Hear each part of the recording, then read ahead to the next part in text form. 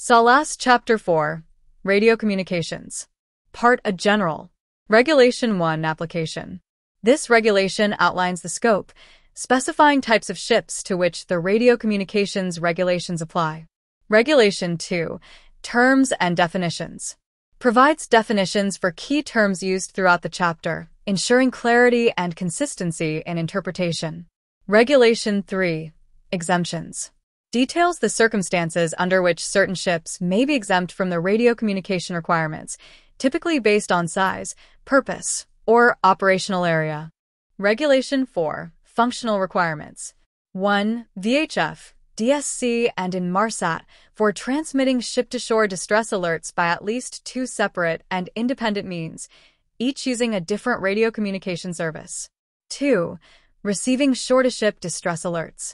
3. Transmitting and receiving ship-to-ship distress alerts. 4. Transmitting and receiving search and rescue coordinating communications. 5. Transmitting and receiving on-scene communications. 6. Transmitting and receiving signals for locating. 7. Transmitting and receiving maritime safety information. 8. Transmitting and receiving general radio communications to and from shore-based radio systems and 9. Transmitting and receiving bridge-to-bridge communications. Regulation 5.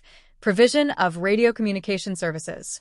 Regulation mandates ships must have appropriate radio communication services available. Part B. Undertakings by contracting governments. Regulation 5. Provision of radio communication services.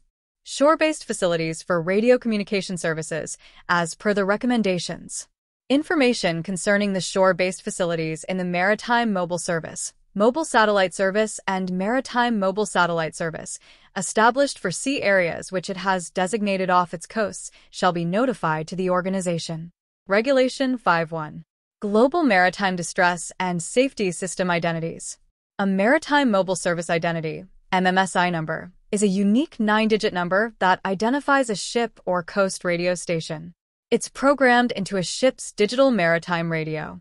It's used to contact other vessels and send distress signals. It's a vital data point for emergency personnel. MMSI numbers are regulated by the International Telecommunications Union, ITU, in Geneva, Switzerland. Part C. Ship Requirements. Regulation 6. Radio Installations.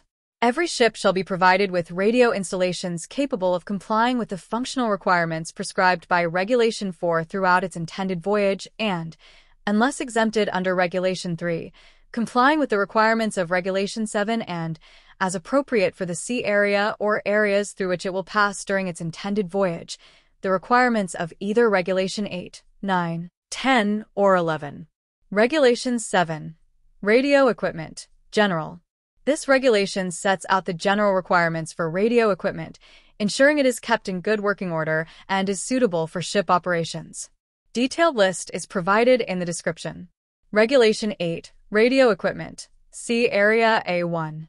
Means an area within the radio telephone coverage of at least one VHF coast station in which continuous DSC alerting is available. Regulation 9. Radio Equipment. See Area A2. Means an area, excluding Sea Area A1, within the radio telephone coverage of at least one MF coast station in which continuous DSC alerting is available. Regulation 10. Radio Equipment. Sea Areas A3.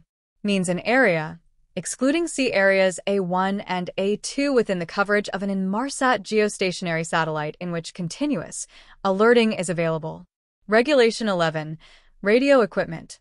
Sea Area A4. Means an area outside Sea Areas AL, A2, and A3. Ships engaged on voyages in all sea areas shall be provided with the radio installations and equipment required by Regulation MF/HF, and Inmarsat shall not be accepted as an alternative. Regulation 12. Watches. Every ship to maintain a radio watch on VHF, DSC, satellite shore-to-ship distress alerts, and continuous listening watch on VHF Channel 16. Regulation 13. Sources of energy. A reserve source or sources of energy shall be provided for the purpose of conducting distress and safety radio communications, GMDSS batteries with yearly test requirements. Regulation 14. Performance Standards. All equipment be of a type approved by the administration. Such equipment shall conform to appropriate performance standards not inferior to those adopted by the organization. Regulation 15. Maintenance requirements. Equipment shall be so designed that the main units can be replaced readily, without elaborate recalibration or readjustment. Regulation 16. Radio personnel. The personnel shall be holders of certificates specified in the radio regulations as appropriate, any one of whom shall be designated to have primary responsibility for radio communications during distress incidents. Regulation 17. Radio records. A record shall be kept in a radio logbook or in the ship's logbook, ship radio station license, shore-based maintenance contract, service and test records radio communication. List of mandatory radio equipments are given in the description. Thank you for watching the video. For more marine topics, please subscribe the channel.